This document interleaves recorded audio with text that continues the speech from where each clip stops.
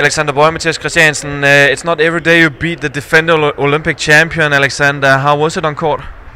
It was great on court today. I think we played a very well match, and I'm just happy that we won today. I think, Mathias, a lot of fans has been asking questions about the two of you.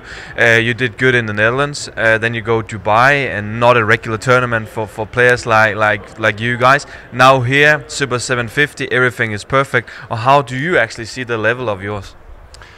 Well, I think we have been struggling a bit from the start in our partnership. I think we have showed back in the practice hall that we have a high level actually, but we have had some troubles like getting it out on tournaments. And as you said, Dutch Open, we played some really good matches, and I think actually in Dubai we played some very good matches as well. And here, obviously beating Ahmad and Vinny is a really good result for us. Ahmad is he's a huge player and won almost everything, so I'm really happy about how we managed to play there today. Another Indonesians tomorrow, Alexandra. How does that feel? I actually haven't seen the draw, only this round, but yeah, I think we will fight with everything we have tomorrow again. We're just happy that we can be on court again. And Mathias, final question here.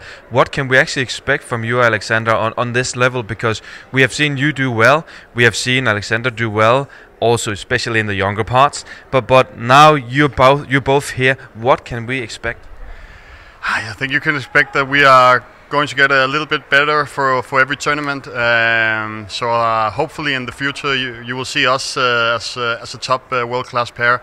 But right now we're just focusing on getting better each day and focusing on the practice and try to get some good results and play like we did today, because that gives us confidence, and yeah, confidence is very important in this sport. So yeah, that's our focus.